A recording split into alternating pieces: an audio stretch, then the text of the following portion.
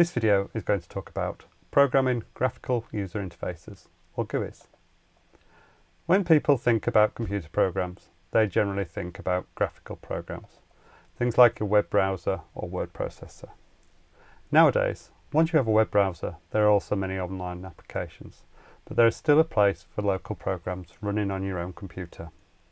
The problem is, when teaching programming, we often start by teaching command line programs or applications without a graphical interface. There's a good reason for this, in that GUI programming can be hard or involve writing a lot of code, although that's not necessarily the case, as I'll explain later. This video isn't going to explain how to create GUI programs, but instead cover some of the tools that can help. This is more a talk about my current decision, but it may be useful if you're looking at programming a GUI for your own project. I've also created other videos on getting started with programming graphical programs and some game programming made easy. So if that's what you're interested in, see the links in the descriptions. For this, I'm going to be talking about different ways of creating GUIs. As you can see from some of the example programs that have flashed past, I've created a number of graphical programs. But when it comes to GUI programs, rather than games or web-based programming, I've not really created a big project centered around a GUI until now. I'll talk about these two projects later. Before choosing the GUI libraries or framework, we need to start with a choice of programming language. I've created some programs, including GUI programs, in all of these languages, although I don't necessarily still have some of the examples, or they likely won't run without some further development to bring them up to date. For example, one of my first ever GUI programs was in PtGtk, and whilst that's still around and it's used in the background of libraries that are still in use, you're unlikely to program directly in PtGtk these days.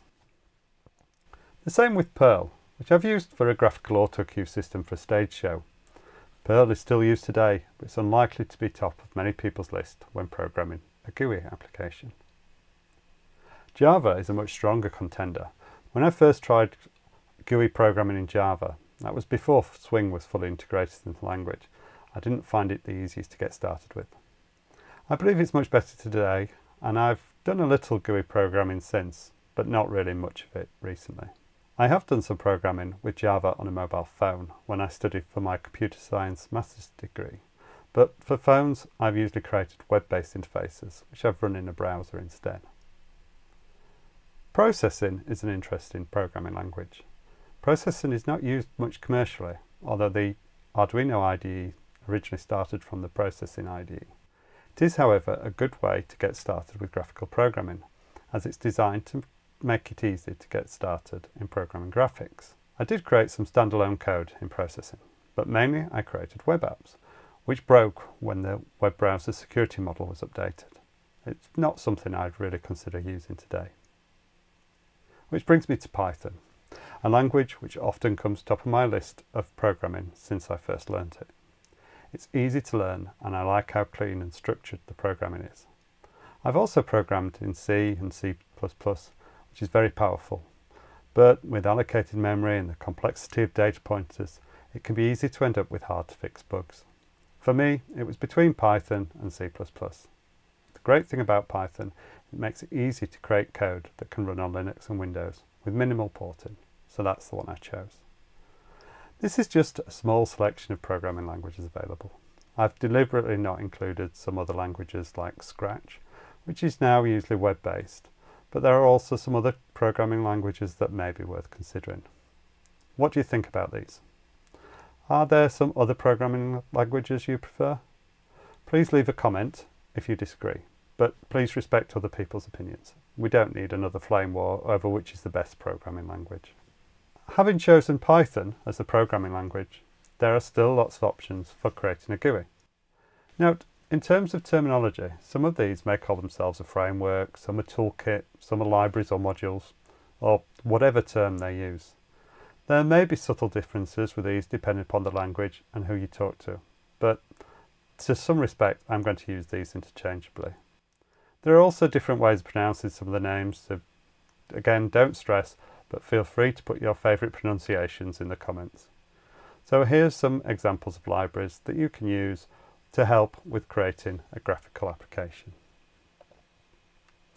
First is based around TK, which is called a toolkit. The Python version is known as Tkinter or Tkinter. This is based on TK, which I mentioned earlier, but it's adopted into Python early on. It's often installed by default and considered by many as the native GUI for Python. It is quite powerful, but in the past had a reputation of being a bit ugly compared to some more modern frameworks. This is no longer the case, but it does feel like some of the other options can provide a more professional look. The examples shown here are some of my earliest GUIs using Python. A graphical interface for controlling neopixels. The one on the left is an early version, and the one on the right is a bit more recent. I've stopped development on this in favour of a web-based version for this application, but it does show a novel interface designed with touchscreens in mind. Tkinter is a good choice if you want something which works well across multiple platforms with minimal install requirements. One of the challenges with any GUI program is the amount of code that's needed to get started. The GUI Zero library is based on Tkinter and provides an easy-to-use library which can help getting started. It doesn't necessarily give you the same level of control as using Tkinter natively, but it makes up for it in ease of programming. I actually contributed to the development of GUI Zero. It's only small updates, but I added the ability to use col span and row span in the grid layout. I used it for a small application for creating PDF files from a database export and for an interactive quiz for a computer networking activity I created as a STEM ambassador. If you're just starting out in GUI programming, then it's worth considering as a way to get started creating a GUI. I've created a Getting Started video with GUI Zero, which goes through creating a program to apply simple encryption using the ROT13 cipher. See the link in the description for more information. Now I'm going to take a bit of a liberty in covering Pygame and Pygame Zero. Pygame is a library intended for creating computer games, although it can be used for creating novel interfaces. You wouldn't want to use these for creating, say, a word processor, but I have found it useful for creating graphical applications for working with maker projects. Just be aware they don't implement many of the features you would expect from a GUI library, such as native buttons, menus and dialogues used to select files, etc. So, whilst they are good for really unique applications, they're not really GUI libraries as you would expect. For example, the one program here is created in Pygame. It allows you to control a robot arm. It has buttons which are implemented as images, and the code has to detect when the mouse is pressed on each of the buttons. However, one of the benefits is that it makes it easy to detect when the button is kept pressed, so the robot continues to move as long as the button is pressed. Pygame Zero is a simplified alternative to Pygame. It still uses Pygame behind the scenes, but needs a lot less of the boilerplate code to get started. These are some examples of the games I created for my book, Learning Game Programming with Pygame Zero, along with the data center simulator program I created for another STEM activity. There are other things you can do with Pygame Zero, including Pygame Zero for makers. I created some examples for a Raspberry Pi workshop. It makes it easy to implement dashboard style features as shown in the example on the left, and the example on the right shows a completely unique interface. It allows you to control the diorama shown, where clicking on the chimney activates the smoke generator and clicking on the lights or the snowman can cause them to turn on and off. I've already created a free tutorial on Pygame Zero and a video introducing Pygame Zero for makers. See the link in the description for more details. I've also published a book on game programming with Pygame Zero, available online or from good bookshops. The one thing I did consider, but I don't have any examples of my own, is PyGTK, or the latest version, which is PyGObject. I did try some coding with PyGTK, but never used it in a real project.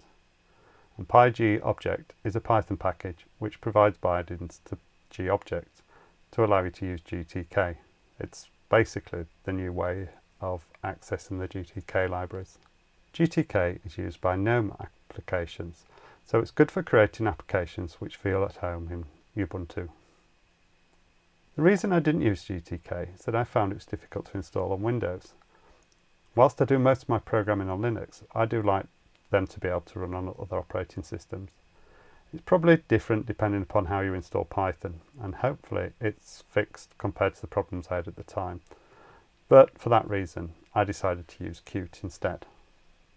So here we have an example PyQt, which is based on Qt or the Qt framework, depends on how you want to pronounce it, which is used by KDE and KDE based applications. There are different ways of using Qt, including PyQt and PySide. This example is one I created using the PyQt bindings. It's a dashboard I use for monitoring the temperature and humidity inside a data center.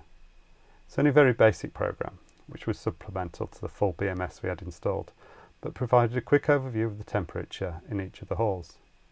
Note that the data on here isn't real data. It's just an example I used to show a high and a low alarm issued. The dashboard was running on a Raspberry Pi computer connected to a large TV display. Which finally brings me on to PySide, which is an alternative to PyQt. This is the one I'm actually using for my project. But be aware, there are some implications based on which version of PySide you use. Each of my projects uses a different version of PySide. Firstly, what's the difference between PyQt and PySide? It's mainly a licensing issue. If you're creating open source software, that's not an issue anyway. But PyQt is licensed under the GPL, which puts a requirement that you must share your source code, even if writing commercial software. If you're creating open source software, then that's not an issue. But PySide has also become the official Python module for the Qt for Python project. So that's encouraged me to use that. One downside of PySide is it's newer, and so it doesn't have the same number of examples online. But otherwise, I think it's a good choice to go with, and it's become the official library, so it's likely to stick around. The final choice was between PySide 2 and PySide 6. PySide 2 is based on Qt 5, and PySide 6 on Qt 6. The new numbering makes it less confusing going forward, with PySide being in sync with the Qt number. A slight issue with PySide is that the version you use may be dictated by the version of Python, which is a little frustrating. In particular, newer versions of Python only officially support PySide 6, whereas some operating systems may only have PySide 2 installed. You can often install both side by side, but I did find problems trying to use the GUI web engine view with PySide 6 on Linux and the Raspberry Pi.